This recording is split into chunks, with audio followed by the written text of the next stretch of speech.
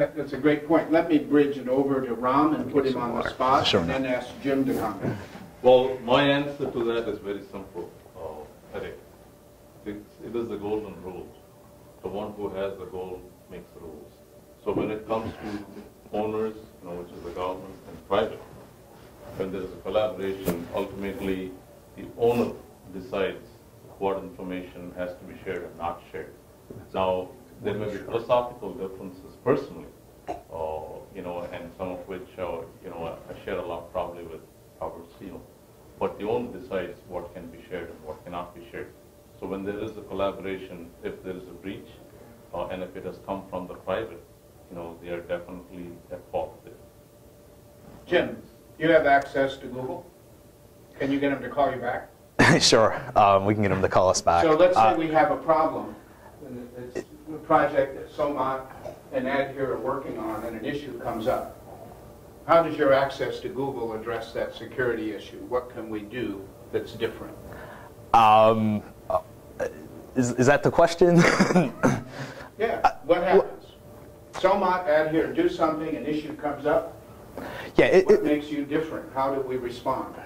Well, so we are the frontline support for our customers, and the lifeline all into of the Google. personnel evaluations have just shown up on the internet. What are you going to do? That's Yeah, exactly. But it's very sensitive. Yeah, But sensitive. Salary data. Yeah. That's the question. A laptop left in a Hang on, Starbucks. Come on, let's really get him here. thanks. We'll pretend he's Bill Gates. Yeah, So that's you definitely. can get Google on the phone. Yeah, I don't know. Do they In this, care if there's an issue? If you call them, do they care if there's a security issue? yes, they will Absolutely. definitely The take that difference is, seriously. If But I call Google, do they take my call, sir?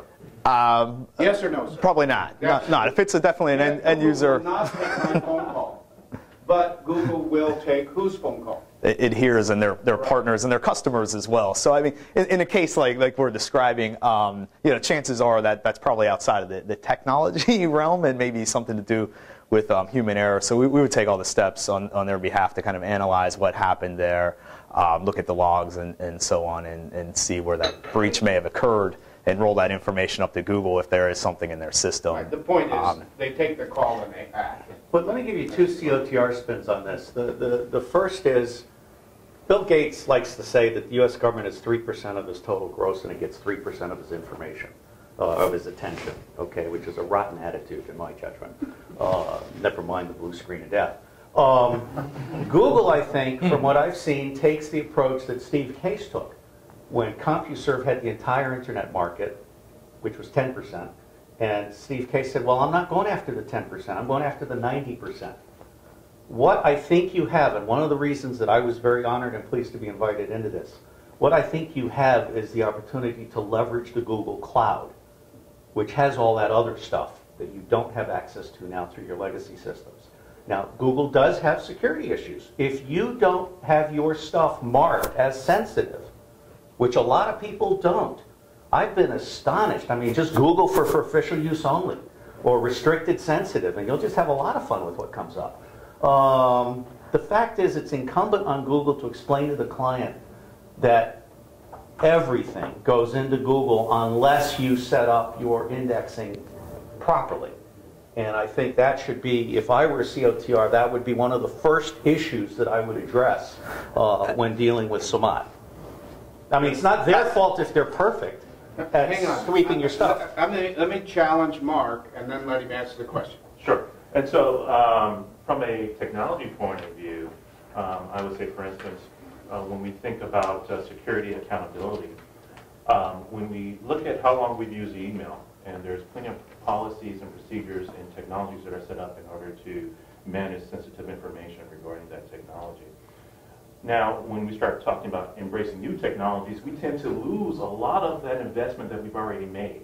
And so, for instance, with Somat, and one of the things that we recommend, for instance, with the Ripley software, is that we leverage that work that you've already done, your existing tools, your existing infrastructure to use in this new manner. And so, in essence, we're going to use the security and technology that you already have in place. So maintain your permissions Sure. maintain your wall. So let me just summarize what with any of the people be around until we're evicted. We should be good for 10 or 15 minutes after this. So we can go upstairs if we have to after that. So. I'm sorry, sir? And then we can go upstairs after. Okay, I'll defer to that. But Mark? Sure. My take on cloud computing is that it would definitely help you, obviously, with scalability and things of that issue. I think what's more important is, well, what are you going to do with that power? And what information systems do you have in place in order to take advantage of this platform? And so it's more of a platform. It's the important business software and services that you're going to put on top of that platform. So I think your intuition was absolutely correct. And so we're at the point in time to now where we have this platform with this tremendous amount of computing power. Now we can sit back and work on these systems in order to take advantage of this huge platform. Yeah, and just shortly, I see the cloud as just the great normalizer for the data that we're all using and need to do our job.